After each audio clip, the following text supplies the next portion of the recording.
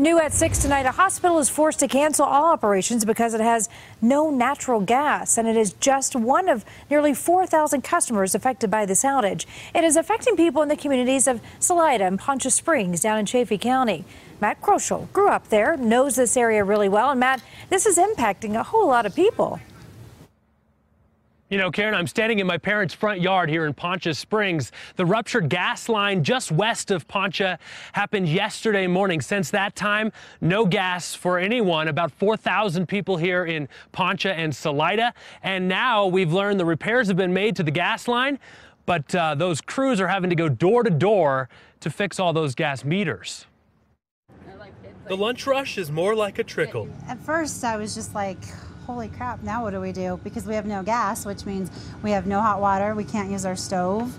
For owner Jeannie Watts, the gas outage that started Tuesday morning means she is losing money. We just decided for today that we would just do ice cream and potato salad and chips and things that either were already made or that we didn't have to worry about needing hot water to clean anything up. The impacts in the community felt by nearly everyone. We ended up losing two towns. We lost Salida and Poncha Springs, a total of about 3,900 customers. So we've got crews working around the clock to get customers back up and running. Schools forced to dismiss early. Salida school got out early today because they can't feed the kids lunch.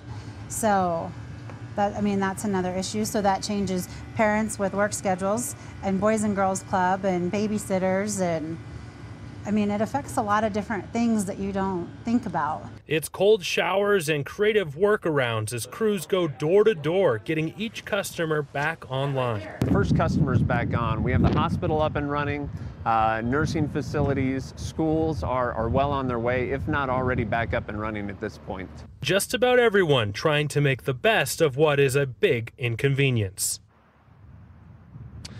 One of those friendly crews from Atmos just actually came up the street here, Chapita Avenue, here in Poncha, and stopped by a couple of the houses, went in and relit those pilot lights. So they are definitely making progress, but it will still be a couple of days before everyone is back up and running. We're live tonight in Poncha Springs. Matt Kroschel covering Colorado First.